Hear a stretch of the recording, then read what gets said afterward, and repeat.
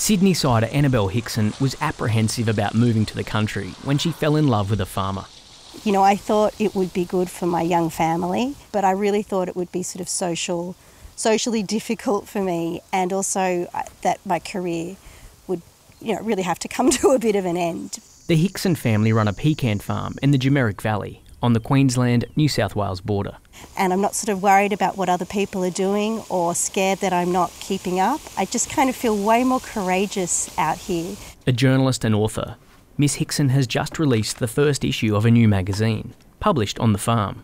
If people's work can be done from anywhere, if location is no longer a barrier, we will see more and more regional mobility. People will choose regions.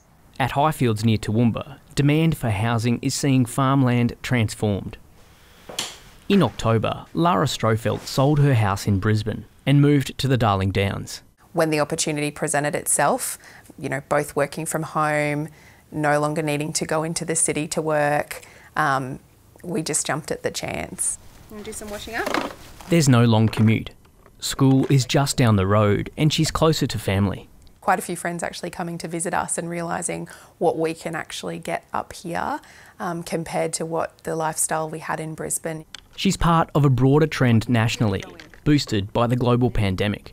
When you become too dense, such as Sydney and Melbourne currently are, those benefits start to become barriers, and the opportunity for growth actually lies in our regional centres.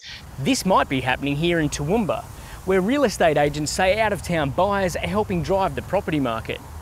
But while Australia is the sixth biggest country in the world, 70% of us still choose to live in major coastal cities.